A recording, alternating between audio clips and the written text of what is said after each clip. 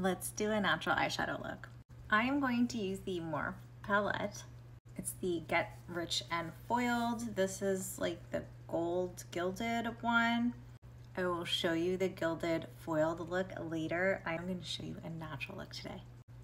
Be sure to use your eyeshadow base, and I'm going to use this color Have Your Cake, and I'm just going to place that.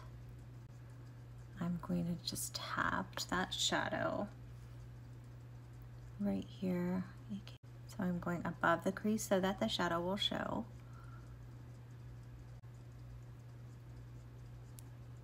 Then I'm going to take this color, Creme de la Creme,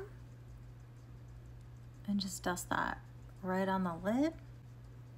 And then I go up top here. Then I'm going to go back into Have Your Cake. Do that right underneath the eye. Then I'm just going to take this dark brown. You can use this brown too if you want it a little lighter.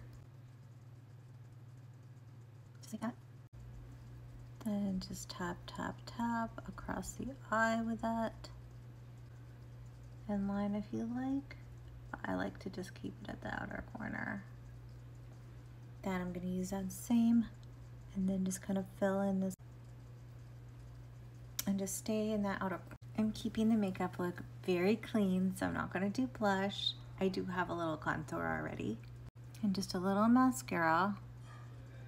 Just enough to make it look like I have lashes. I'm going to fan them out a little. So a little bit of concealer to brighten. Finished my mascara, very light. Just one coat. And there you have it. Natural eyeshadow. These colors, Creme de la Creme, Have Your Cake, and Dark Honey. What do you guys think?